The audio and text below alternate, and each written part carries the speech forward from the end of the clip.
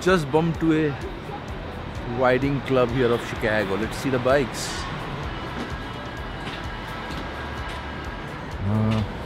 Street Glide, Canon. What is that? Yamaha. Road. Roadstar. It's of Indian? It's Yamaha. Yamaha, okay, okay. Nice. Street Glide, Goldwing. Okay, you got a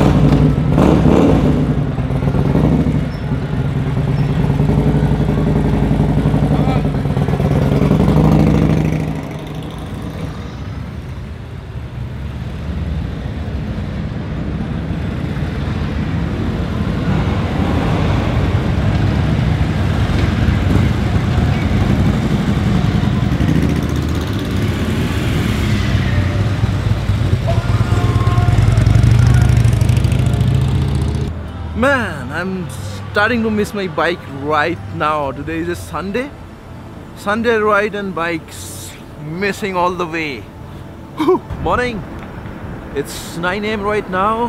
Day off again. I have a meeting in the evening, so got to go see the most visited two places here in Chicago. The first is the Sears Tower, the Willis Tower, and the second is the John Hancock 360 Chicago Tower. It's going to be a long walk of 2 kilometers just for the Sears Tower.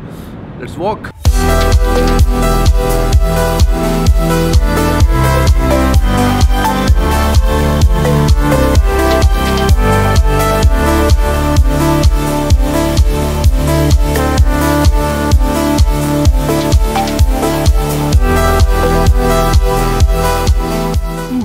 After a walk of more than 3 kilometers, finally just reached the Skydeck entrance road.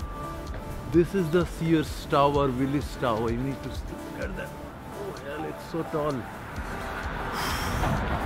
Let's get to the entrance and get to the top.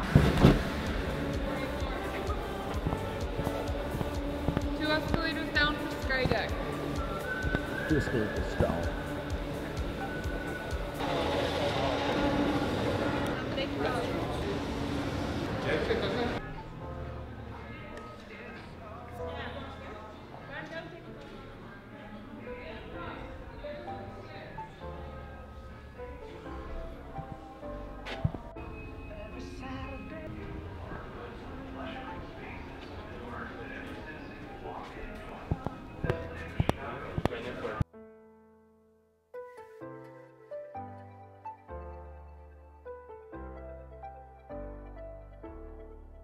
To the back now, facing forward, thank you.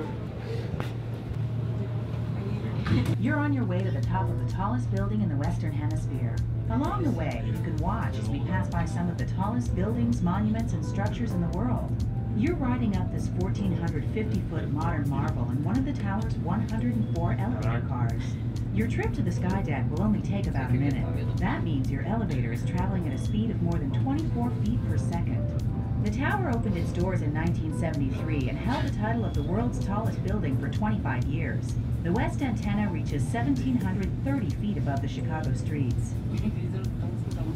We're now passing 850 feet in San Francisco's Transamerica Pyramid, 970 feet in the Yokohama Landmark Tower, Japan's tallest building, 1,062 feet in Paris's stunning Eiffel Tower, the Bank of China Tower in Hong Kong, 1,250 feet in the Empire State Building in New York. And now we're here, 103 stories up. Welcome to the top.